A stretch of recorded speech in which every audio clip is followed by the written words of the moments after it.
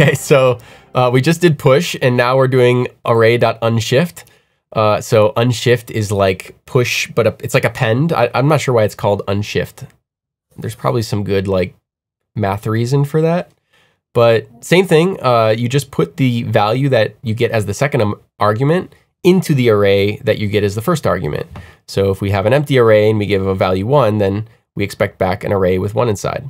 So I know you like your generic constraints, so something tells me we'll start there.